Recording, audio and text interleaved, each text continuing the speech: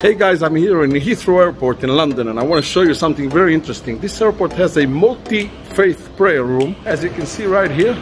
Alright, so this is the multi-faith prayer room. Yeah, and supposedly it's supposed to be, I guess, for all kinds of religions, as you saw at the sign at the entrance. There are quite a few symbols of various religions right there, but seems like only Muslims have taken over this place. And here in the very end, seems like is the Christian side of the room. I guess this is the little church or something. But as it seems like only Muslims have taken over this place, and let's check out this bookshelf right there. So basically what I managed to find here are quite a few Hindu religion books like the Buddha, and just one Bible and loads of Qurans, and quite a bunch of carpets that the Muslims use. But no other faith was found here, like for example any Jewish book wasn't found here or anything else. Maybe no one else wants to pray except Muslims, who knows?